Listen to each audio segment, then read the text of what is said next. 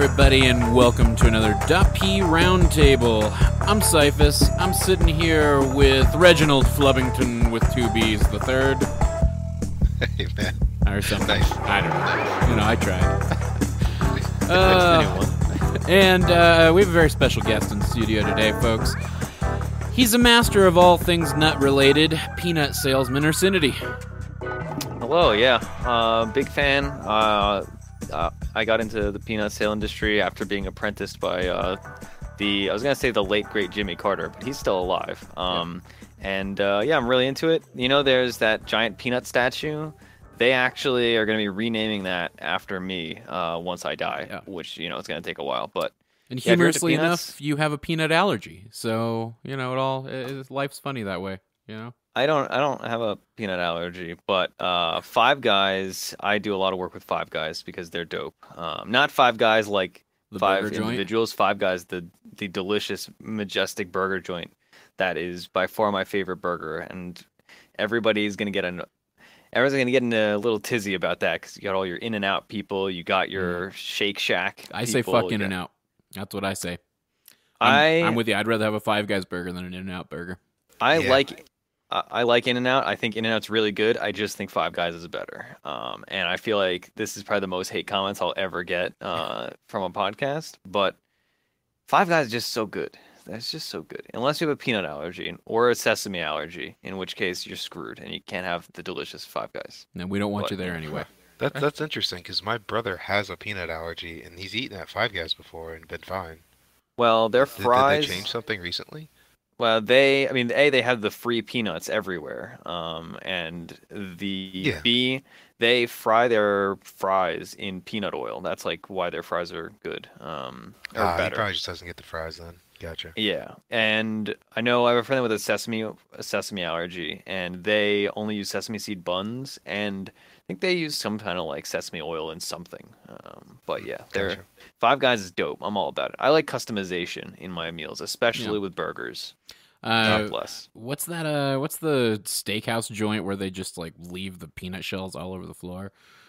Five Guys. Texas Roadhouse? Yeah, Texas Roadhouse. I was going to say, those are the two places I can imagine would be really terrifying. A minefield. If you had because they're all ranges of, or all sort of ranges of responses to with an allergic reaction. But if you had a pretty serious one, those two places, you would want to know if you were within 500 feet of any one of those places at any given time. If you had a serious That's weird. That's weird that both of you guys say that's in those places around you, because like I have both of those restaurants around me and neither one do that anymore. They have them like in like little like buckets on the table, but like they don't do like the whole around on the floor anymore. That was like a 90s thing for me.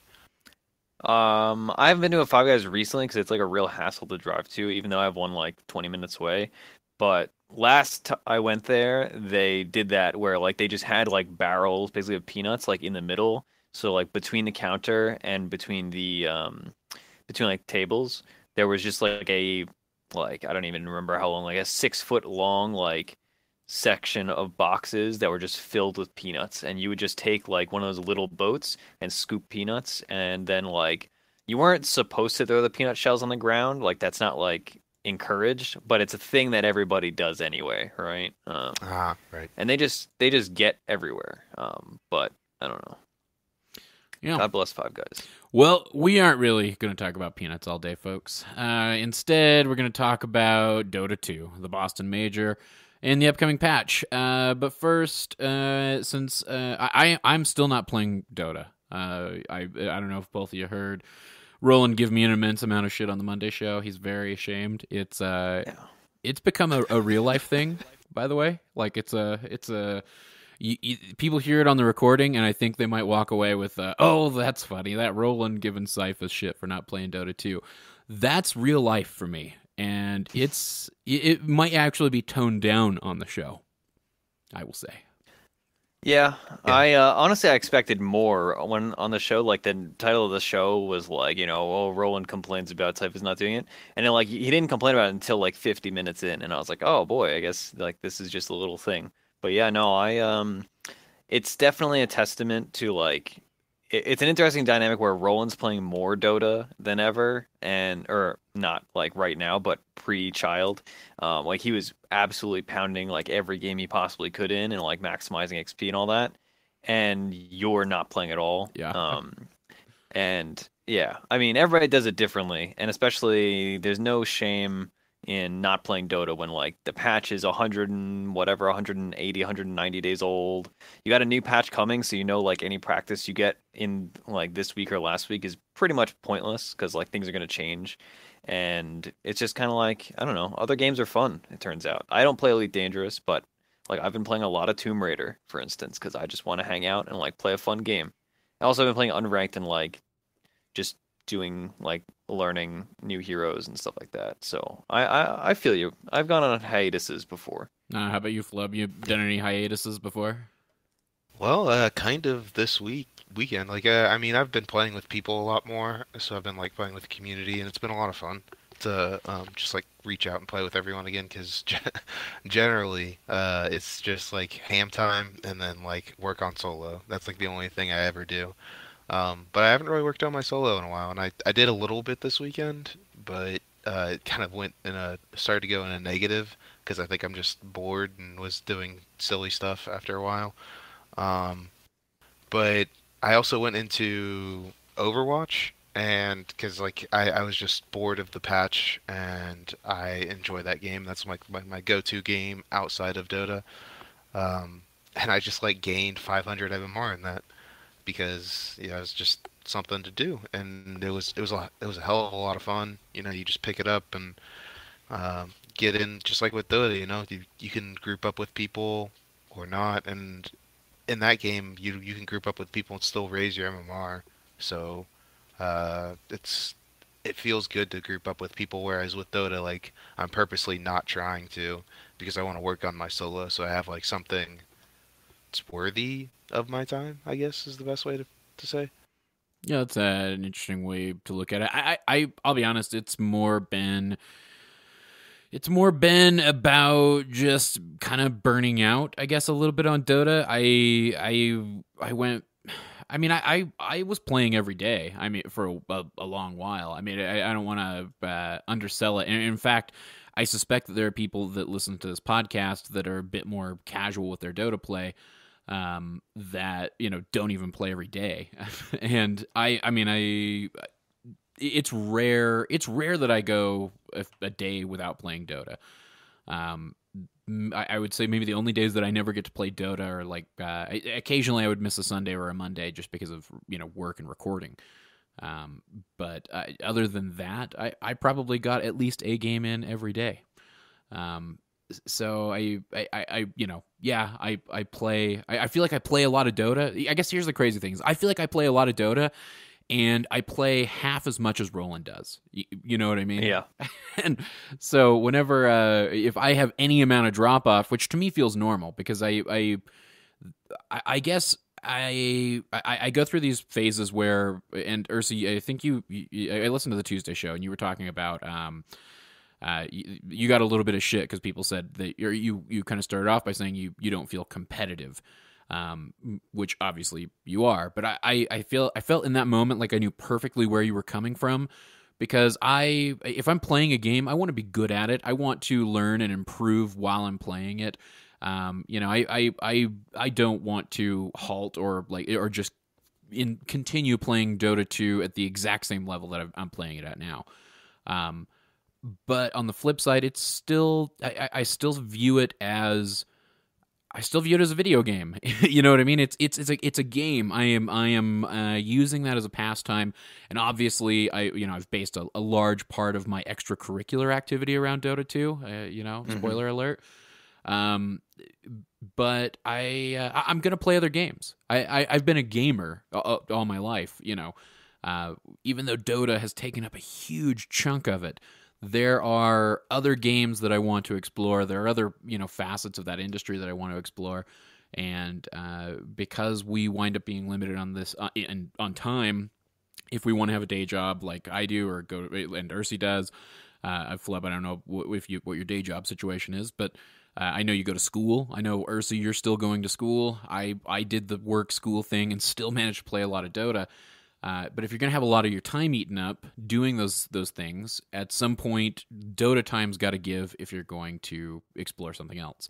And I decided I wanted to explore a new type of game. And, Elite Dangerous was hitting that like sci-fi nerd in me, which is a huge part of who I am just as a person, like growing up, like space, being a space miner. Yeah, I'd fucking do that job. I know that it looks like work. I know that elements of that game look like a grind, but it's not a grind whenever it's something that you wish you could do. Yeah, I mean, I haven't recently, like I don't think I've ever spent more than like a week not playing Dota in like the past 2 years, but before that, like I would take like breaks that were like a month at a time sometimes. And even like if you consider like that I played Dota 1, like I took year long or over 1 year long breaks from like Dota 1 to Dota 2. So I haven't recently taken a break, but it really like I mean, especially when you talk about Dota on a podcast for like hours and hours a week, there is burnout. And like, obviously, I still play a ton. And like Flip was saying, like, we play, since we have like a team and we have like scheduled practices that forces us to play effectively. And that's like, uh, while I'm still playing Dota right now, I feel the fatigue and like, I just play less. Like, nowadays, I don't really play solo. Like, I used to play. Especially when I was like grinding solo ranked, like I would at least play a couple games a day in unranked or ranked, like depending on how I'm feeling. And that definitely, I'm not doing that anymore. Now, like I get on for Hakuna Rana team practice, or if I know a stack is going on, I'll come and play in the stack and practice something. So I definitely feel you. And obviously, I think when we have stuff like the major to watch, that's kind of another outlet for Dota or podcasts. Like if you want to just hang out and like think about Dota but not actually play the game, like you can play, Elite Dangerous or you can play whatever and listen to a Dota podcast or listen to the major stream or listen to whatever. So I mean, Dota is such a stressful activity that I think naturally everybody is gonna have fatigue and like take like a few days off here or there or a week off or a month off. And I think that's healthy too. Like I know whenever I've like seen serious growth in my like ability as a player, it's generally either when I have taken time off to like play the game casually and just like play a lot of unranked, or to just take a break completely, disengage, and then re-engage, and then it lets you reassess how you play and reassess, your patterns and break bad habits, etc. So I don't I don't think the role and method of just playing a ton of games is right for everybody. Like obviously Yeah. it works for some people. Like Proud is similar, where like he'll just play like not 100 games, but he'll play like a dozen games in a day sometimes, and like that's just what he does, and like it works for him obviously, and it works for Roland. But I'm not that kind of player, right? We've had this conversation many times on the show, but like I'd rather play two good games where I'm focused than play a dozen games where maybe I'm like half focused for some, but then I have fatigue, etc. Yeah. So I don't blame you, Cyphus, that's for sure. Yeah. Yeah, me neither, man. Sorry, No, did you I want to? I was coming right to you. Okay, cool. So, in general, in my Dota career, I would always take time off. Like, and it always ended at patches, at the end of patches, because one, you just don't feel like you're getting as much from it by playing, and it's kind of like it's something to grow on because you want to have a situation of like you want to have a situation where you're done with this game, but you don't want to like say that you're done, and you want to have the break come before it actually changes over. Because if you were to break like when it actually does change over, one, you're like missing out on the experience of a new game, and two, like it's gonna hurt you in the long run. If you were to break, not now, but in like a week or 2 weeks, I feel like you wouldn't be able to catch up with the rest of the Dota society, and then you're like having to play catch up when generally people have some idea of what the game is. and that's bad. You never want to be in that situation. I feel like all of us have played shooters before, and I don't know about you guys, but I always felt like if I bought a shooter like 2 months after or like a month after the original release date, Hmm. it kind of dropped off, especially like for like Call of Duty and Battlefield and things like that. If I didn't get like in Hell, there, Halo. yeah, Halo. Or like for me, Gears was a big thing. Like if you didn't get in on Gears like when it came out, then you would be so far behind because there were certain strategies that were developed like on the first week of playing. It's like, okay, you run here and you run in Gears especially it was like you run 3-man here in this map, 2-man to like cover the like bazooka area pretty much and make sure that they don't get that while you're like go over sniper and then guarantee that you can get the bazooka by grabbing sniper or something like that, you know. Um, and those movement patterns that you develop with the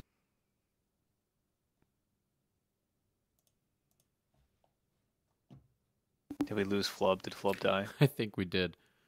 Rest in peace, Flubb. He will be oh wait, missed. you guys missed me? Yeah. Oh, no, you just cut out for like 15 seconds. Damn.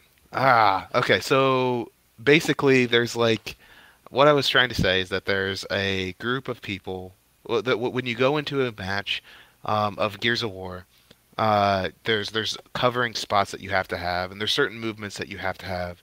And it's the same thing with Dota. There's certain movements whether you go into a situation where where it's a very gank heavy game, especially like when you're supporting. There's like gank heavy metas. There's stacking heavy metas. There's metas that really support the just staying in your respected lanes and trying to help out the farmer. And when you're out of that situation, if you're out of that rotation, it's going to take you that much longer whenever people are already used to it and they're going to like blame you and you're just not going to be in the environment to learn to be able to do what's right in the situation. So I kind of like I almost respect that more of you like taking away the time now because you know it will be a new game and you'll experience something new and you won't put yourself in a worse scenario because you're not going to be burned out. Now, I don't think Roland will ever be burned out, so I'm not saying that he's doing the wrong thing. But for someone who thinks, I think pretty similarly to you, um, and I would say that like I need that break sometimes. Sometimes you gotta like feed that so um, that your emotions, that your general input into a game, your general excitement always has a peaked moment because if you're bored with a game, that kills your MMR, that kills like everything about the game. Well, and I don't want to make it sound like I have consciously chosen this time to like take a step back and that I timed it with the patch or anything. Not by any means. I mean, if you want to blame anything, blame the Steam sale. You know, I mean, it was definitely I guess what I was hoping to clarify and what I don't feel like I'm capable of convincing Roland of in any capacity is that I can take a week or two off from Dota and still absolutely love it and know that I'm going to come back to it. Just because I mean this game has this if this game has proven anything, it's that it has a lifespan, that it has longevity. So I know that I'll come back to it, and I've taken a week off before and come back to it while doing this podcast, since that's where the majority of my Dota time has occurred, is while doing this podcast. But I mean, it was more. It really genuinely was more just wanting to take the time to explore another game, and or even just see if I could get into a position with another game where I could have another game that I play with Dota. And have a little bit more balance with my gaming time, which is super precious to me, and it's few and far between. It's super limited for me in a lot of ways. The vast majority of my gaming occurs on the weekends. It occurs on the evenings when I don't physically have to be responsible for a recording or near the studio or on a recording. So yeah, I don't know. It was time to explore something different, and yeah, I took the opportunity. But I guess I was looking up when the last time Roland missed a game or missed a day of Dota, and the last time that Roland went a day, and mind you that he has had a child within the last week. The last day, the last 24-hour period he went without playing a game was October 3rd. The last time he missed more than a single day in a row were the 2 days that we had to travel up to Seattle for TI in August. Wow. So, I mean, he gets a lot of fucking Dota in. Yeah, that's some serious dedication. I can't dog the guy for that, but like at the same time, I feel like that's like, man, that would burn me out so fast. Like I would need something new, some type of other stimulation, man. Like for me, that's just, and like I love Dota, and I guess what I was trying to say, Cyphus, is like I don't get the idea that Dota players want to shame people for like not playing and not like keeping up the craft, I guess is to say. I don't want to get like super technical here. I feel like I'm sounding like a douche, but the idea is that it's okay to go out and like do other things, and it has applications. Whether you're like playing a different game, it can help you with Dota if you're like super serious about like trying to go pro, or doing something like this, you know, like doing a show that you feel responsible that you're keeping up an idea about what's professional about the game, what you do, what you have. I guess my point is to say, like, don't let it bother you that much, man. I know you're gonna come back soon. Well, it's all good. I think that's more his point, is just you know, hey, if you're gonna be doing a Dota show, you got to be playing Dota, and I totally get that, and he's absolutely right. Yeah, you know, and he's your best friend, so like if my best friend like came up to me, he'd totally give me shit for like because that's what they're there for, man. Like best friends are supposed to give you shit. So yeah, for sure. I suspect though that like a part of what goes into him not burning out, and Ursi, maybe you can kind of speak to this, because I mean you've talked about, you know, playing variety in your hero pool.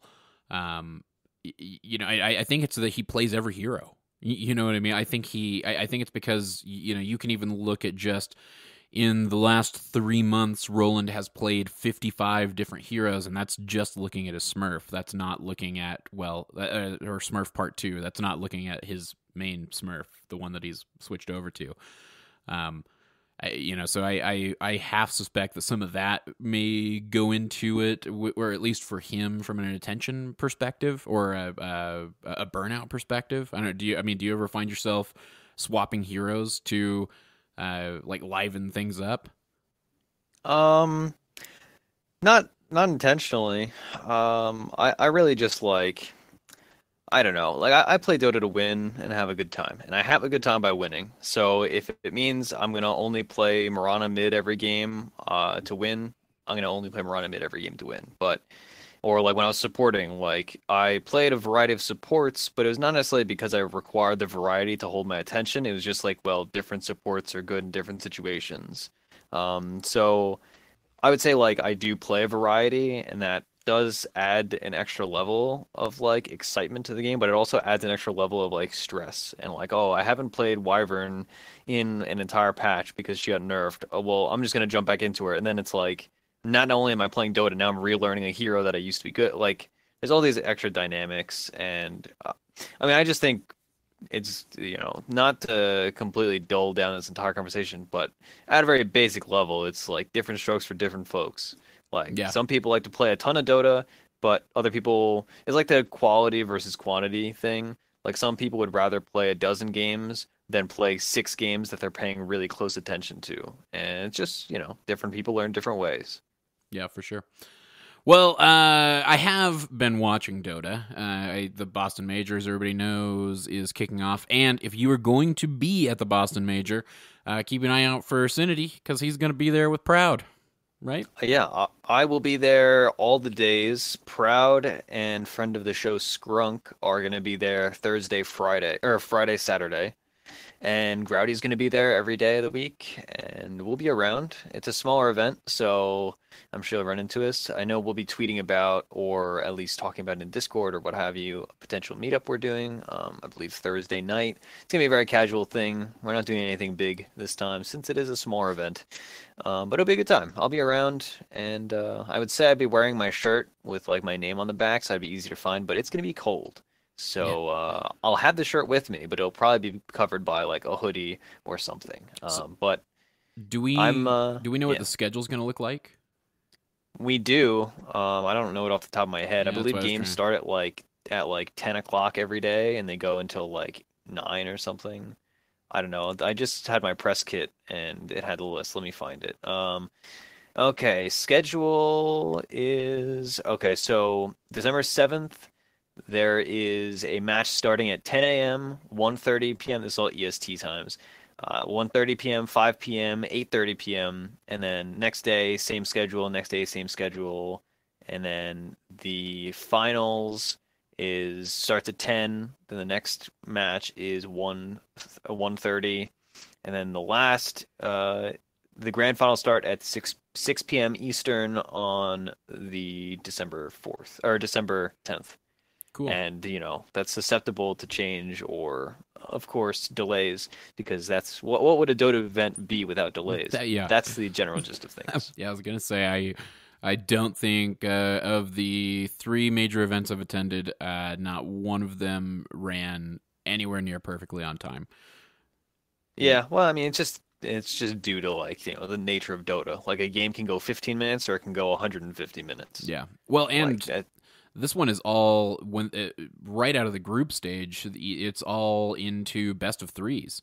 I mean, Yes, it's all a best of threes, best of five grand finals. yeah a best of, in a like this is a straight up traditional bracket, not that like bottom 18 or the bottom 8 teams normally compete in single elimination before we start the losers bracket. Like none of that. Hmm. It's just straight through where how you did in the group stage determines how you got to select your opponent, and here's hoping.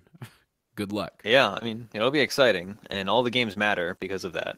That was a lot of people's complaint with the group stage was like games just felt pointless. And like it's hard when they do these GSL, I think it's called GSL style, but GSL style group stages, like the viewer, unless you're super involved, games just don't feel meaningful because of the nature of like how the format works where it's like all right, well, if you're a top seed then you get to select your teammate or your opponent, and if you're bottom seed you're probably going to get selected by one of the tops, and like there's all these weird little, it's not weird, like it's a very logical format, but to a casual viewer like myself for that matter, it can be confusing. So it's nice to have these kind of like the actual main event is very linear, and it's just like, okay, best of three, best of three, best of three, best of three, best of three, grand final or Yeah. whatever. I'm sure I don't know the exact amount of best of threes, but Oh, it's actually, very like direct. they don't get to choose it. I'm looking at Wikipedia here. It says the top seed of each group will get a random bottom seed from another group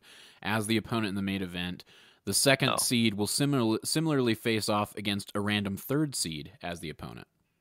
well, regardless, like I they mean, kind it's of know the interesting. pool of teams they're going to be against. Well, I mean, it is interesting because I think it's something. I wonder if the casual viewer, recognizes that they're, if you want to go back and look at TI, they're, teams that seeded the highest actually got to choose their opponents, and I think who they choose, that you can read into that somewhat, depending on who they choose. But here, at the very least, it's interesting to know that they're randomizing. Yeah, well, whatever. I mean, I like format's important for the teams, but honestly, as a viewer, like format doesn't, unless it's something super weird, like format does not, I don't care that much. Yeah. Like it just is a matter of like, are there a ton of games or are there a small amount of games, but the games matter? And that's like an important distinction, is because some tournaments, just they have too many games, and it's like, well, I can't possibly, like even the major, like there weren't that many games. So far, there's been what, like 100 games or something, 200 games. Um, Uh, 200 game at least. with I the don't open quals, you mean?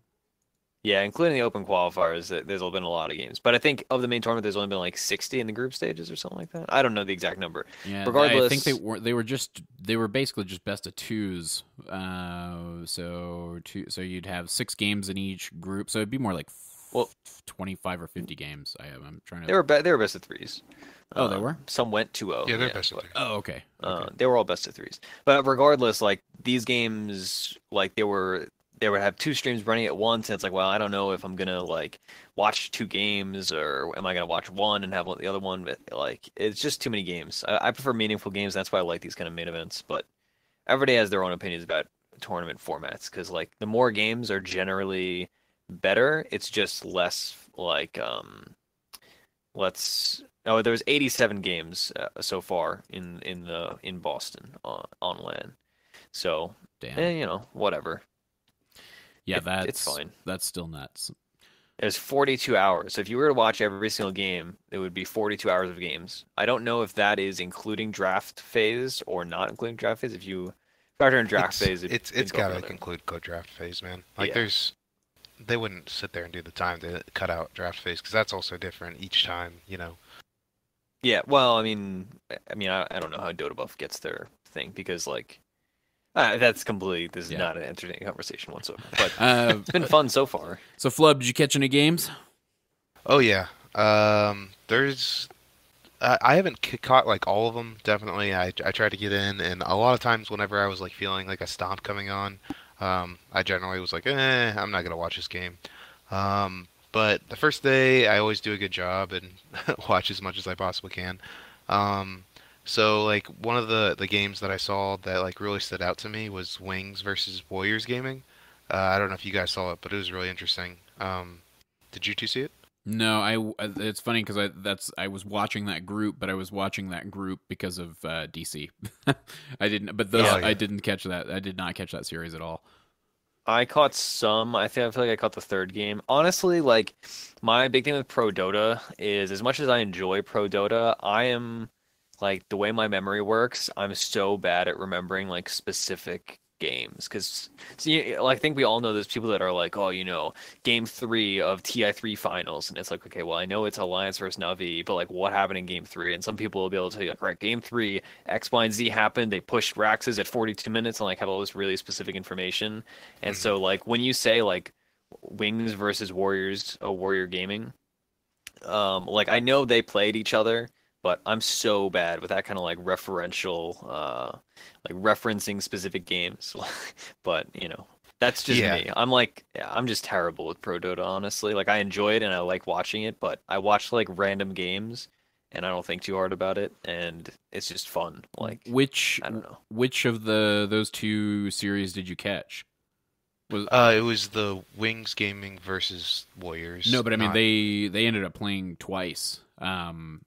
Okay, so it was the first time. Oh, okay. Yeah, the first series that they played against. The 2-1. The 2-1 split. Yeah, the 2-1. Okay. Yeah, which was like the reason why I bring it up is like I was incredibly disappointed in Wings. Like the drafting was pretty bad on most of their games in that series.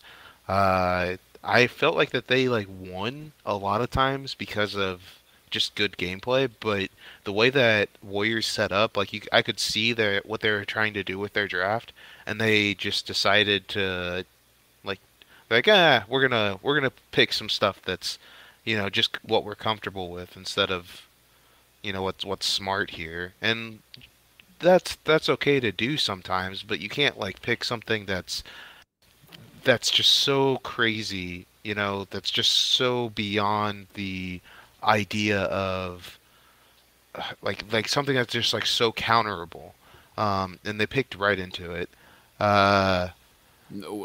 Give me an example. I feel like I'm going to say something wrong, and someone's like going to come back on me on Twitter. That's right. I got the draft pulled up here, so I can point to it and clarify if need be. So I'm pretty sure that they picked Legion, and then they picked Bat after it, or something. It was something crazy like that, where it's like I've seen this matchup like 25 times, and not 25 times, but like a lot of times, and I know that this doesn't work as a player that generally just like has general knowledge, not even like a pro player level. And it's like it's shocking to me that they were making that mistake as being like TI winners so recently. Yeah, you're talking about game 3 of the initial series, where let's see, they you had Warriors. You had Warriors. Oh no, they actually picked the bat, and then Warriors picked the Legion against the bat. Okay. Well, there's some other like they went back and forth, and there was like one thing that like I latched onto. Um, I forget what it was. Like maybe when they picked up Oracle, and they already had the Elder Titan to like counter that whole concept.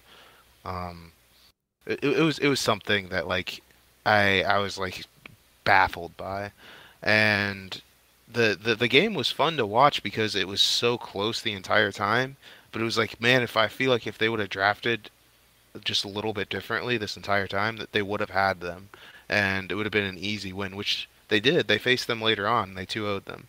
So I guess I don't respect when other teams don't respect teams enough to play at a competent level. Like you don't have to reveal your greatest strategy, but just because a game like Warriors Gaming isn't like maybe the top echelon of where all the teams are right now, but you still should show them the same respect because they did get there, and I feel like Wings Gaming like really dropped the ball, and they have recovered since then.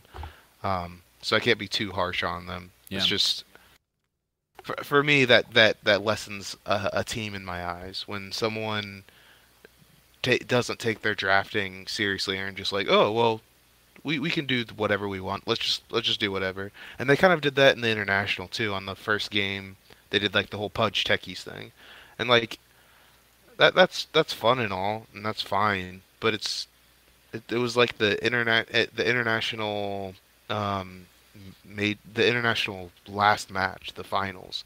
Like every game counts at that point. I feel like the fun-loving attitude or whatever. Like a lot of people love that idea, love that concept of them because they're there to have fun and enjoy themselves. But it doesn't even seem like that they're there to have fun. It seems like they're there to like kind of. It's almost like a disrespect to the other team if you don't draft in a smart way. Like if you think cheese is gonna work versus them that well. Right. I don't know. No, I mean, I guess, but at the same time, like we all know, Wings has been doing this for forever. Like that's why they got famous.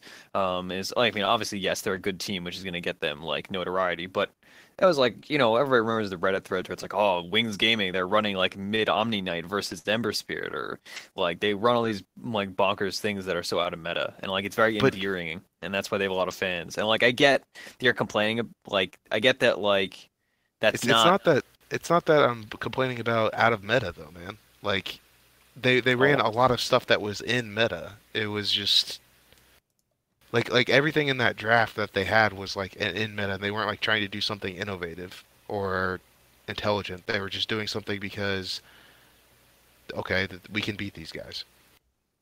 I don't know. Like, I mean, I feel like Wings is the most flub team I can think of. Like, they pick bizarre things, and they have all these like weird strategies, and they still work sometimes. And like, I mean, sometimes it doesn't work. And when it doesn't work, and you pick these weird things, like it really like looks like it's not good. And I think that's just kind of what happened. Like, I don't know. I don't like. I'm not a huge Wings fan, but like I just expect that from the team at this point. Like that's just kind of what I think of Wings as doing is like I don't think they're disrespecting anybody. I think they just think about the game differently and like they're just there to like have a good time and like pick what they want to pick and like if it works it works and if it doesn't it doesn't. And that's just kind of that's my thought on Wings. Yeah. I realize like when I'm so scared to talk about esports on these shows because it's so like when we talk about Dota, like you can be wrong and be like, oh, Maelstrom's really core on Invoker. Like that's just like wrong. Like you could do it and whatever, but like that's something you can have a discussion on. But like when we talk about esports, I'm like so nervous to talk about like exact things because like people are going to be like, actually, that didn't happen. Actually, they didn't run Omni versus Ember Spirit. They ran Ember Spirit and another team ran Omni. It's like I don't care. But thank you for like telling me that. Like, no, I can hear the typing furiously already. Well, and I understand that too. And yeah, that happens every time we talk about Pro Dota. Somebody hits us up and says that this is what they actually drafted, and some of that's coming up from memory. I am trying as we pull the games up here, or as we talk about the games to pull them up. I mean, it's super easy to find the group stage matches. But I do think it's important to get some specifics correct, just because it's. It's important for further discussion, right? I mean, it's important for learning or maybe contemplating what we're doing on heroes whenever we build them, or that sort of thing. I'll point to the perfect example. So, like I said, I was watching that group, but I didn't watch any of the Wings games. I was watching DC. Because I'm a DC fanboy, and I saw the PA get picked, and I saw the Jug get picked in. I want to say it was game. I'm gonna look this up just so I'm not completely dumb and wrong. Yeah, it was game 1 versus LGD's Forever Young. So I was curious to see, is Resolution going to be on the Jug and go safe, or is we going to be on the Jug and take Jug mid, because we'd kind of seen some of that lately, right? Mm-hmm. And then I saw the PA pick, and it was like, Jesus, you could put either of those heroes in either lane. And then I saw we ended up grabbing the PA. And I had this, kind of giddy moment where it's like, all right, well, now I get to see if Proud's build pops up, And I was surprised to see he picked up a Poor Man's Shield, and I think it was 2 Iron Branches right to start. I mean, he got pulled tangos as well, but from supports. But he started right off with that Poor Man's Shield, which is something I never would do. I would feel like I was an idiot doing something like that that early on. I'm sorry. Repeat. What do you think was? What did you not think was normal? He picked up a Poor Man's Shield and 2 Iron Branches right before, right as at pre-game start. Like, that was starting items. Yeah, that's not uncommon. Okay, I guess I assume you build into the Poor Man's Shield, even going mid that early. Okay, so man, now I'm so excited to have like expertise as a mid player nowadays, and especially because I've actually been studying like other mid players and stuff. I'm not just like meandering about. I'm putting my nose to the grindstone, as they say. But on melee mids in almost all matchups, except for some melee versus melee matchups, you'd go Poor Man's Shield every time, even if you're playing if you're playing Alchemist, like even though he's a strength hero, like you just go PMS, and then you go either 2 branches or you go Fairy Fire Branch. Generally, I prefer Fairy Fire Branch, and you also do this on it's similar to like when you start with a Null Talisman or Wraithband or whatever on a mid. Like you start Null and then you go Branch and Fairy Fire. With Null, you have a little different wiggle room because you can go actually double Fairy Fire. But when you're going PMS start, either you do the Fairy Fire Branch thing, if it's like a regular lane, you're going to be fighting and you want to maybe have that Fairy Fire damage, get an advantage. But if you're in a lane where you're going to be taking a lot of harass, like let's say against an Alchemist who's going to constantly have Acid Spray down. Well, and in this particular instance, it made more sense to me after the fact, just because he was... he wound up... It was a dual mid lane with Sniper and Ogre. Yeah, exactly. So you're going to be taking a ton of right click from Sniper. Exactly. And if you have 2 branches and 2 pooled tangos, that's effectively 4 tangos, right? But if you had started with 1 branch and a Fairy Fire, that's a lane matchup that's not going to be bursting you down. They're going to be whittling you down and gradually getting you low and then eventually killing you. Especially playing Jug, like it's not like you're going to get assassinated because you're just going to spin. Well, in this case, it was PA that wound up going mid. Well, it's still okay. Still PA, you're gonna be taking incremental damage, and by the time he has assassinate, you probably have your bottle or you have some form of health. So, you'll figure it out. But that is generally you start PMS on virtually every melee mid in almost all matchups.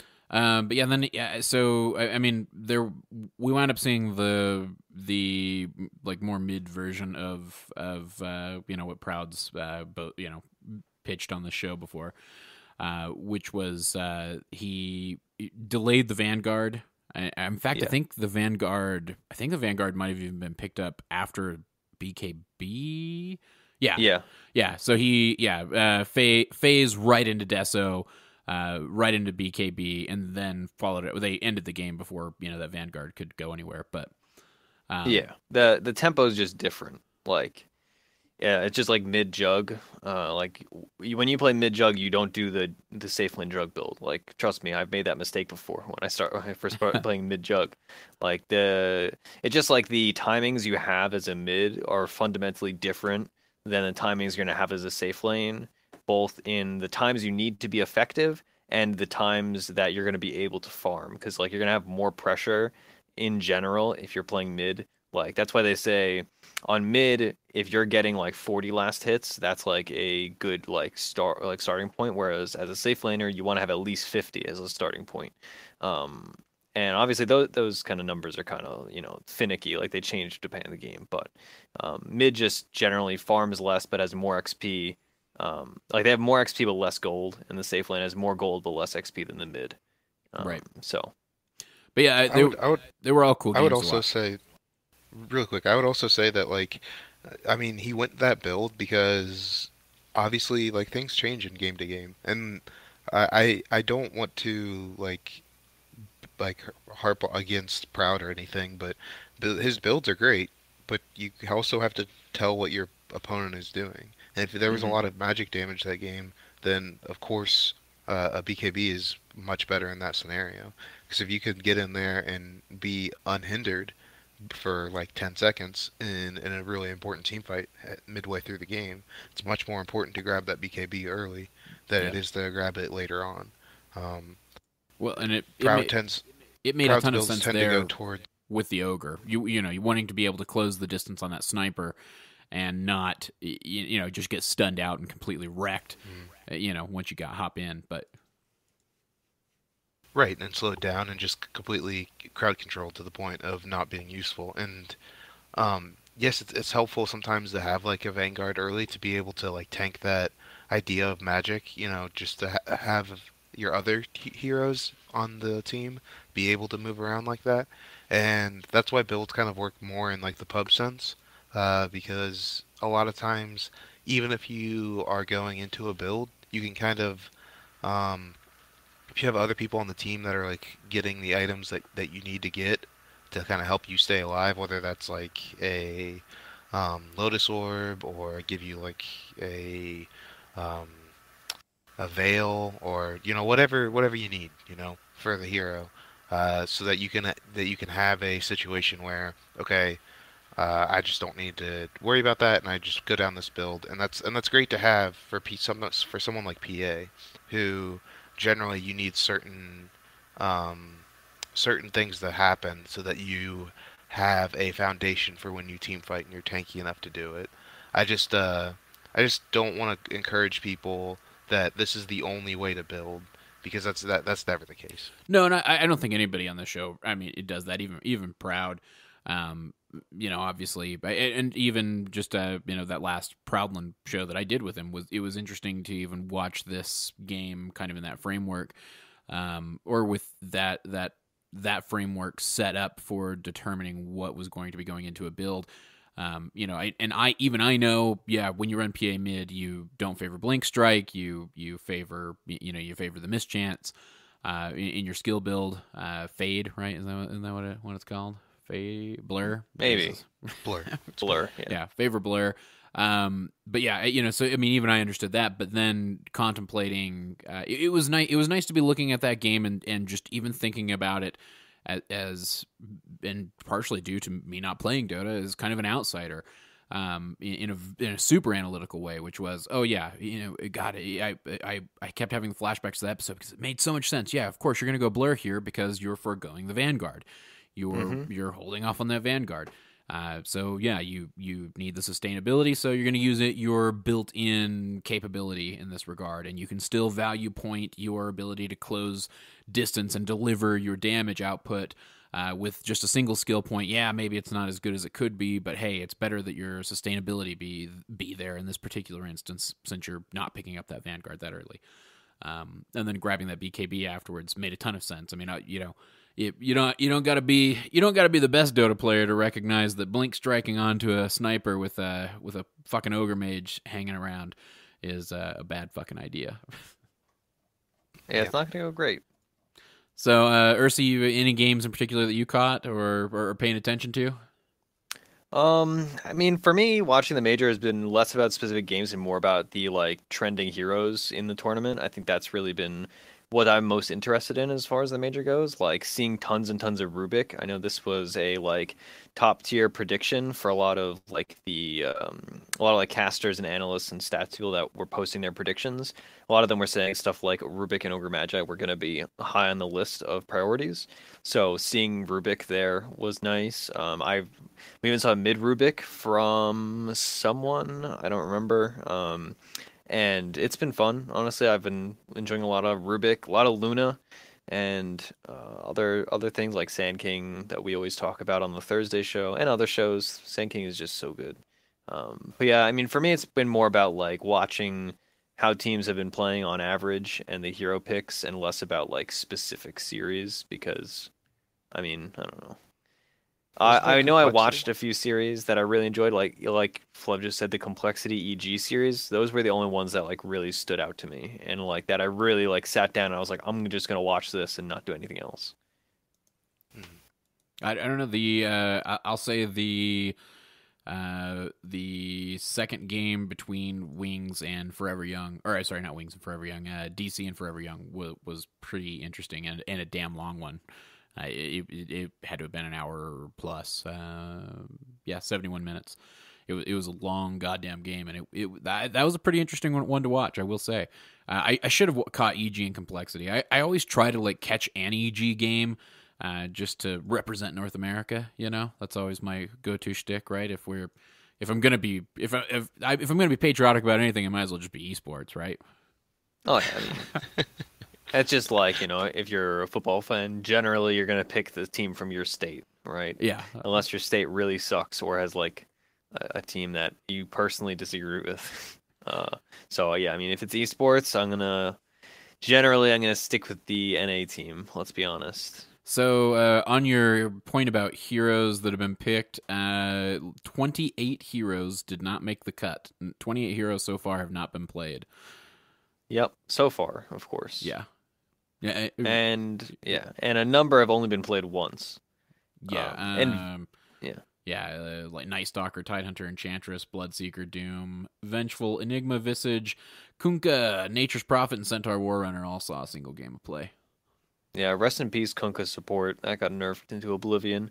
And Visage was one of the ones that was unpicked at TI, but it was picked obviously only once, and it had a 0, and it lost the game. Yeah. But it was picked once this tournament. So yeah, and of the unplayed heroes, like Underlord and Arc Warden are listed here. Big surprise they're not being picked. But I think there's a good number of these that we can see like in an actual game. But yeah, I mean, we'll see. Certain heroes are just not going to be. Certain heroes are just not going to be picked like realistically, and then other heroes like just weren't picked but could easily be picked, if that makes sense. Yeah, who would be on the top of that list for you that you think it will see an appearance yet? Ember Spirit's not been picked yet. I think he's pickable. Death Prophet similarly. No Zeus yet. Zeus, I don't know. We could go without seeing Zeus. Spectre, we could easily see. Bane, we could easily see. Huskar, maybe in some kind of specific draft. Lich, we could see because Faceless has been decently popular. But like heroes like PL and Lena are just like not gonna get played. And like Troll Warlord, like in what universe do you pick Troll Warlord instead of like any other right-click and carry? Yeah. Do you still think Tiny Skywrath we haven't seen yet out of the mix? You know, no, I think. I keep hearing Proud say that Tiny is just worthless. Oh, I mean, he's not worthless. He's just bad. But he can work, and I think he has potential. I think he could be running with some specific strategy, like a tiny IO. But even tiny IO, like generally, like IO just gets picked regardless of the tiny or the CK combo, because IO is just a really good hero, and then we have a lot of really good IO players nowadays in the pro scene. But I feel like Tiny could get picked. I don't think he's like so bad that he wouldn't get played. Yeah. And he just kind of takes a different role now compared to what he used to. Like I know when I have seen him in pro games and in like high tier games recently, has been this kind of like Blink Shadow Blade build where you're just trying to like really wreak a lot of havoc. You're not trying to scale into like this like Echo Saber Ags build. Like yeah, you buy those items later, but it's much more about this like hyper aggressive like I'm just gonna like walk around the map and things are just gonna die in fear in my wake. And it's just a different way of playing him. And also like I've seen more like duo off lanes with Tiny. I don't know. I feel like the hero is pickable. I wouldn't be surprised if we don't see in this tournament, considering like there's not a like billion games being played, but I feel like he's pickable, just weak. Compared to some other heroes that are like actually unpickable, like PL and like Wraith King. Yep. And Lena, Yeah. rest in peace. So we ended up talking about the Boston Major a lot longer than maybe I thought we would. So Flubb, so maybe we'll get to patch notes on a future show when they actually come out. Well, I mean, we're definitely doing that. Yeah, but well, we can make some quick predictions. Also, we should say what is our favorite for the major. yeah, that's And what I I was imagine gonna like say. we're gonna have NA Pride. Yeah, I'm gonna root for DC all the way through for sure. Yeah. They're playing Team Faceless at the start. Then it goes on to eHome and NP. I find it hard to believe that NP overcomes eHome there. I think it'll be cool to see DC and eHome playing. And then from there we'll see. I mean they're in a relatively tough bracket. Like I know Newbie seeded relatively low, but I guess I haven't seen enough Newbie lately to feel confident that they're still a super strong team. But it's hard to imagine that they're not.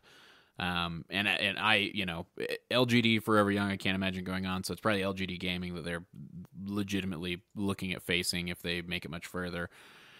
I don't know how well LGD's been performing. Outside of the group stage. So, but I like DC's chances. I would love to see them go deep. I would love to see them be the team that performs in these major Valve events. Yeah, I'm also rooting for DC. I like VP has been very fun to watch too, so I'd be down for VP. They're like my secondary, basically. But yeah, I'm definitely DC. Also, I like OG now that S4 is off laning. I think that's a really interesting dynamic as a team. Flubb, who you rooting for? Well, Ursi just stole mine. Dang it. Oh. I was gonna, say like I really like DC. You gotta show the NA pride. If you don't, then that's. I mean, what are you doing? And VP, I like how I've always liked like their style, but like it wasn't successful until like as of late. I like what they've done to the team as of late, and I'm really hoping that they do well this tournament. They're almost even for me really on level of who I want to win there. I would also really like Faceless to win. But I don't see that happening. I don't know. They just haven't been looking that strong in the group stages. I'm rooting against Faceless right off the start, so no go Flubb. Oh, really? No go. Yeah, I mean they're playing DC Game 1 or Series 1. Yeah, so sorry. Oh, right. Sorry. Okay, If I got to choose, I'm going DC. I'm sorry, Flubb. Well, that's understandable, man. Because I mean, you got to show that NA pride. So that's what I was just talking about. So I respect that. And I mean, truthfully, my team that I wanted to see anyway got knocked out because their visas were denied. So whatever. I don't like. This tournament kind of is like bittersweet for me. Like I'm so excited watching Dota, but like I was actually kind of getting super excited about Execration, and then that happened, and I was like, all right, well, that leaves a bad taste. Yeah, that blows. I don't know how we fix that. Or if we even can. I don't think we can. Yeah. Well, I mean despite our the royal lofty we. positions in the UN. Yes. Ambassador Ursinity will be on it. We'll be bringing it up at the uh-huh. next UN Security Council meeting. Yep. I mean, it is what it is, right? That's just like the nature of having an international sport or like international anything. Like visas are not as easy as we would like them to be. Yeah, definitely. Yeah, so folks, tune in, and hell, Ursi's going to be there, so you get to root live. Are you going to be there? How quickly are you getting there tomorrow? I'm getting there at like 1 p.m. on Wednesday, and I will be there until, I'll be there through the entire event. I'm leaving Sunday morning, and obviously the event ends Saturday night, so I will be there in general. I don't know where I'll be or if I'm going to be in the event constantly, but I will be in the Boston area unless like my train crashes or something. Like I will be in Boston, so I will see y'all there. I don't know. I might end up going to the Deso Ladies meetups because Oh, cool. I'm gonna be hanging out with some of them. So I may be there, and I'll be at obviously when DotP does their thing, I'll be there. So I'll be around. Yeah. Also, it's a small event, right? So like it's easier to find people compared to TI where it's just like, all right, there's a billion people around. Like, Yeah. and Seattle's a big place. Like, Well, give the Deso ladies our best. Tell them we're looking for. We've been talking to Ashney forever, but we had a scheduling issue, and then she came down with a cold. We were gonna have her come on the Monday show actually to talk about what the Deso ladies have been up to, and yeah, they're great. yeah, Big it fan. feels more pertinent now than maybe ever before to have groups yeah. like that. So Well, also, like, most importantly, nobody in .p talks about K-pop with me, but a bunch of the Desolators are into K-pop. So that's how I make my inroads into their association. that's right. And Ursi just bridging talking the about gap K-pop. between the genders with K-pop. Yeah. Oh man, K-pop I is the liked, great unifier. That's what it's called frequently. Oh, okay. I liked all the Deso ladies, and until you have to bring in that, Yeah. the K-pop, I can't get down with K-pop, man. It's all right, Like, Some I of us- listen. I listen because you're my friend, but oh god, it is painful. You got to realize how painful it is for me. You Yeah, talk about oh. me being nice and like polite. Like K-pop talk is like, oh god, it sucks, man. Well, that's Cyphus, you actually like don't even know how bad it is because Flubb, Skrunk too, but Skrunk less so. Flubb is just too nice and like he's just like listens or like he probably just mutes me and like comes back 5 minutes later. But like on Sundays, the Saturday night to Sunday morning is when We Got Married gets subtitled, and I love that show. Oh, So God. Sunday I watch it before team practice, and my success or our team success is generally predicated on how good the episode is, because that changes my entire mood for a Sunday. And I end up talking to Flubb about it and like just spitting all this what I'm sure sounds like nonsense and like talk about the new couples or talk about like, oh, X, Y, and Z happened. And oh my God, yeah, anybody else would just be like, Sam, shut up, I don't care. But Flubb is just like silent, and then he's like, okay, man, I'm not into this, but I'm glad you are. And then like we just sit silently, and then practice starts. when are 'Cause you usually Flubb just and I get there first. when are you just gonna go full bore and just move to South Korea and leave this all behind?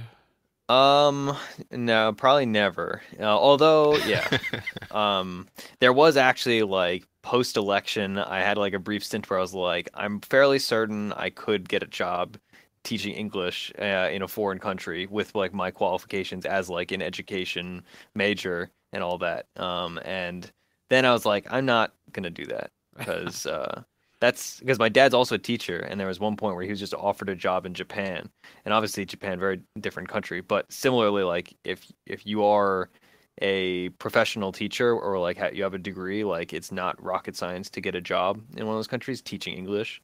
But obviously, I'm not doing that. But there was like a brief, like an hour of research where I was like, man, I don't like when public education gets gutted. I'm not working in a private school. I'm not Yeah. working in some hellish charter school, and maybe I'll just like public schools are all gonna get gutted. But I live in New York, so it's fine because like we support public education. Because you're a But liberal who knows? paradise up there. You scum. Well, New York has the highest paid teachers of any state. My school is well connected, and I'm a star student, so I'm pretty confident in my ability to get a job. But if that was not the case, then maybe yeah, I'd have to go crazy and move to a different country. And but you know what they say about like expats, right? Is they become more American by leaving because they like get pigeonholed as like the American guy, or like they have to defend America in conversations and stuff. I read a really interesting sociological piece about that. Yeah, you should send that to me. I'd love that. I've been toying with it. I've been looking around. I got a good resume. So I contemplated it. I don't know that Roland can leave anytime soon. I tried with all those outstanding warrants. Yeah. Who knows? I tried to convince him to look at Canada, but I don't think the missus is going to have any of it. Yeah. And yeah, I mean, if she's not going to have any of it, he's not going to have any of it from the sounds of it. So, well, we know who wears the pants around there. He talks a big game around the studio, but I know. Yeah. I see. Yeah, thank God she does, because Roland wearing pants is a terrifying idea. But yeah, it's I'm not gonna be moving anytime soon. I'll say that much. But anyway, this is a weird tangent. Yeah, this is how we decided to end this show. All right. So instead of doing our 1 minute on any previous thing we discussed today, I'm going to give you each 1 minute. Tell me your one major patch prediction you feel so confident you're going to be right about, and tell me the one thing you would really love to see coming out of a new patch. Flubb, I'm gonna start with you. Damn. One thing I would really love to see is actually Visage getting buffed. Just because I respect people who play Visage, and it's fun to actually see him in a match. And it's a good way to lessen a pudge. If you play versus a really good Visage player, they use their birds as hooking bait, and man, it does nothing to the bird, and then you get stunned and sit into an awkward position. So it'd be kind of a good way to counteract that. Something that I feel like will happen. That's a hard guess, but I feel like the damage probably on Drow will be nerfed. I don't think they'll nerf her gust or her slow on her arrows, because if you nerf any of that, she's just not going to be workable. So I think that her general ultimate may be nerfed for the amount of agility that it gives. Okay. Yeah, I like my predictions are. Say I'm copying out. Just my prediction is that Monkey King's gonna get released. That's cheating though, so I won't say that. If I had to bet on something, I'd say we're gonna see large scale changes. We have all heard the rumors and stuff on Ardo 2, etc. But I think we're gonna see large changes to the overall game, maybe the map, or maybe they'll add new creeps. I know somebody was talking about the potential. I assume they were randomly pitching this, but they were saying that maybe there's gonna be new creep spawns, every 3.5 minutes you have a catapult. Well, maybe every 2 minutes you're gonna have a spearman, or every minute you're gonna have a XY, or whatever. So I think there's gonna be some kind of what about chain. I'm gonna pitch this to you. What about a dire specific creep and a radiant specific creep that have different abilities? I don't think creeps with abilities different are fair. Abilities? No. Yeah, no, there no ability creeps. I think they're just gonna have something that's they do more damage to heroes but less damage to creeps, or more damage to buildings, just like siege creeps do, where they're specialized. They don't do weird things. They just do one thing, and it's well known. So I think overall though, I think we're gonna see some form of change to the Dire and the Radiant as NPCs, whether they do something extra or they change in some other degree. I think what I really want is, obviously I really want just a ton of stuff to happen, because I really want to just have the game be shaken up in a huge way. But I would really and this is well known, I've probably said this a dozen times, but I would love to have Lina be buffed, and Pudge be nerfed, and OD be nerfed, because I started playing OD the other day, and he's a pretty good hero, even though I suck at him. I just dislike that hero fundamentally. So I'd mostly just Lina buffs though, because not only do I love her, but she actually really needs it. Also, an additional prediction is just that at least one hero is going to be reworked, maybe not entirely, but fundamentally reworked. At least a couple of their abilities. I think that's almost guaranteed, is that there going to be some form of significant rework to a hero. Fingers crossed, Wraith King or PA on that idea, by the way. Okay, yeah, I was with you on the bristleback, like I said last week. I'd love that. That'd be awesome. Yeah. I'd like Visage to get reworked, honestly.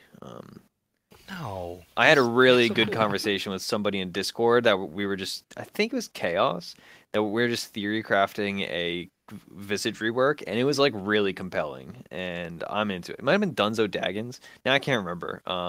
But I think Visage, I think there are certain heroes that are weak because of the larger scale changes to the game and more and like individual item introductions that necessitate a rework. Like Visage Birds, they are weak not just because they are weak and have a long cooldown, but they're weak because of the introduction of items like Echo Saber and items like Dragon Lance and Hurricane Pike. So I feel like that's when you want to rework for a hero, not just like a buff. Yeah. Mm. Birds are cool though, man. I mean, they're cool, but they suck, right? Like, it's like a terrible ability right now. Like, it has whatever it is, like 120-second cooldown. You get 100 or 150 gold for killing them. You have to have Aghanims to have 3 of them. They die in like whatever amount of hits. They deal just like- damage for a limited period of time. The stun is super telegraphed, and everybody builds Force Staff now, so like you're obviously gonna dodge it. Like, there are just Yeah. so many problems with the birds now that like they need to be fundamentally changed to be useful. I like the idea of summonable units with spells, because like no other summonable units have like spells. They're just like, okay, these guys take less magic damage. These guys can replicate yeah. whenever they attack, or you know. Brewmaster ult. Or But Spear Bear. that's not creeps. You Well, don't, like, yeah, but they're spawn summonable creeps. units. Like, they're units that... All right, all right. Brewmaster summons, that's why they're called Brewlings. All right. I'm killing it because what I want. No, we gotta hear yours. We gotta hear Yeah. yours. gotta Come hear on, yours. guys. What is your favorite summonable unit? My favorite summonable unit. No, There's screw a that. dick Do joke what in there you asked. somewhere. No, I what I want to see. I guess kind of what I'm craving. Maybe a new item. I actually would like to see some items. Yeah. Nothing major, but just something to add a little flavor. Something for me to go into the next few pubs and think about building. And Wait, watch real a bunch quick, of though. idiots build that shouldn't. What style are you talking? Like a late game item or an early game item? I'll take anything. Anything's on the table for me. I'd love to see. I'd love to see something to spice up supports yet again, and so maybe preferably that becomes the early game item. And I wouldn't mind seeing some new late game carry item. I especially if we're getting a new carry, maybe we get a new item. Yeah. I mean, the issue with that is like it's interesting to us as people with thousands of games of Dota 2, but I'm so apprehensive whenever I hear people that are like, "Oh, I want new items," because it's like, well, if we add new items and unless they create an entire new tutorial system, which honestly, maybe that's the change I most want, is like a way for Dota to be easier, more accessible to new players. I don't think it Because ever will like, be. well, yeah, I mean, as it is now, it like, can't. It legitimately can't. I mean, if you want, but you can make it, yeah. You can make it more accessible. Like, there's a big difference between being accessible and just being more accessible compared to how it is now. Well, I mean, that's if that makes matchmaking, sense. right? I mean, the best way to make Dota accessible is through matchmaking. Unfortunately, playing with people that are at a Not similar necessarily. skill level. I disagree. I think if you could make Dota a much more accessible game if you had better bots that acted more like people. If you had more than whatever it is, 30 heroes played by bots. If you had better restrictions on smurfing, better restrictions on account buying, stuff like that. I think you could easily. I think with minimal input, they could make the game more accessible. And yes, of course, it would still be an incredibly difficult game that's hard to get into, but still more accessible than it is now. Like, Yeah. the fact that the tutorials are so minimal and like they acknowledge that this game's incredibly hard to get into. And like, yeah, there's a huge player base, but like this game, you can always improve. And like, I feel like there are some easy steps they could take to make the game more accessible and have more people playing it and more people enjoying it at the same time. So to get back to my initial point, like if they add items, like that's exciting for us and I think it's interesting, but I like cringe at the thought of new heroes and new items because of those new players or like casual players that are just like either going to ignore it because they just like can't be bothered, or it's just an additional thing to learn on an already incredibly large burden of knowledge to get into this game. I even guess... play it like even play at a low level, you need so much information. Yeah. Oh, 100%. I completely agree with you there. I guess it's purely selfish wanting that type of thing. Oh, yeah. I mean, I agree. It's wanting a shakeup. It's wanting, you know what I mean? It's craving the chaos of change. More than anything, probably. And that's likely a bad thing for the overall health of the game. I'll completely agree with you there. That being said, I mean, patches generally, patches themselves are kind of an impediment just by their very nature to getting intimately involved with the game, or it kind of killing its accessibility. Simply because, those casual players that you're talking about that may never learn those things about those items, they're out there and they're not paying attention to patch notes. I mean, it's why you still see Lena getting picked a shitload. It's why you still see, people never buying raindrops at particular skill levels. I guess my point being more that we're already seeing the effects of that, and I don't know that there's any level of a tutorial system that you can put in place to make the game accessible. You can make the game accessible from a viewing perspective, or try to make it more appealing, and I guess in that regard when you're watching it go down. But I'm not convinced.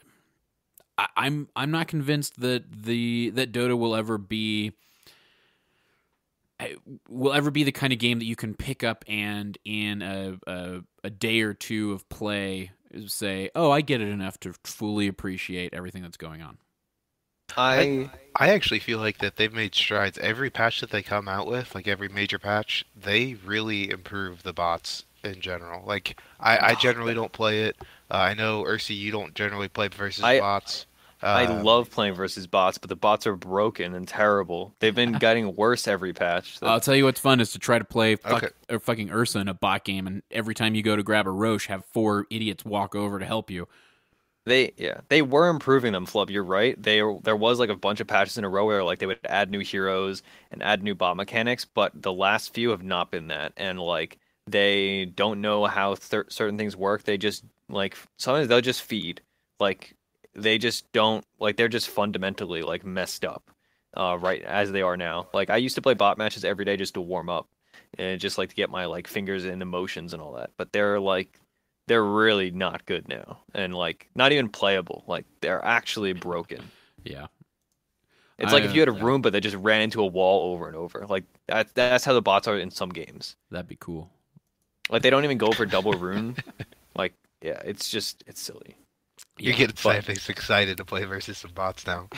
All right, so here's what I'm going to say, though, before I close the show out. There's one thing I would love to see, and I think if we see it, that it's proof that Valve listens to this show and loves us. And I want to see I want to see the Necro Ags rework that we discussed. I want to see you pay Death's Toll to come back and pay it directly to Necro. I'm into it. Any change to Necro, like I'm happy with, because that Aghanims is so unfun.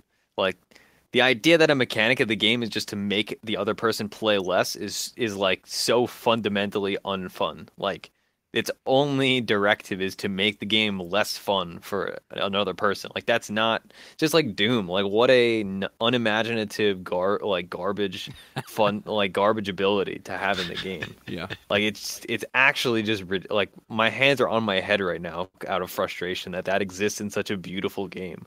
Like Dota's so complicated and has so many things and all these intense interactions, and like then there's stuff like Doom and Necrophos ult that are just so like linear and nonsense. It's just like, oh, like what does Necro ult do? Oh, it makes you dead for a long time and you can't buy back, like effectively ruining entire portions of the game and like large strategic elements, compared to like an ability like I don't know, EMP from Invoker. It's like, okay, it reduces enemy mana. It does damage relative to the amount of mana it reduces. It increases Invoker's mana relative to the amount that's stolen. It, does all these other things. Like, that's only one of his abilities. And like, he's a complicated hero with other abilities that are simple, but like, it's just so silly to have an ability that's like, yeah, what do? Oh, you take damage and you play the game less. Oh, fun. Okay, cool. Dota 2. So if you're listening out there, Valve, the specifics are no more of this bullshit where we can't buy back. We get the option to buy back with the Ags, but we have to pay the toll to come back. And that extra gold that's added on goes to Necro. We'll let you decide how it should be balanced, what those amounts should be, all that. We leave up to you and your infinite wisdom. But that's our proposition here at .p. At least it's mine. Here. Or like even like an idea of like it takes off of his timer too. Like, that'd be kind of cool, too. Like, you could, like, if you pay, you take off, like, X amount of time from his death timer, so it, like, I mean, I know that kind of works like a Bloodstone then, but taking away, like, extra time of yours, like, giving someone a quicker death respawn so that they don't have to use their buyback, that's pretty cool, too. I don't know. Yeah. That's a really good idea, actually. I'll take Flubb's suggestion as well. Yeah. What if, like, Necrophos Ags, and then you can close the show out, sorry. What if Necrophos Ags, if it had, like, a mechanic that was, like, charge-based, where it's like, all right, if you get 3 kills with Reaper Scythe in 1 life, then you respawn instantly, like, at the same spot or something. Like, I feel like that'd be a cool way to, like, I don't know the canon, because, like, Dota lore is, like, nonsense.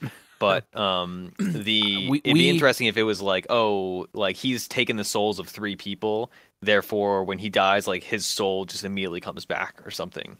He's basically I can't remember what the term is for the you have necromancers for death magic, right? You have he's a necrolyte. Yeah, but he's about plague and disease.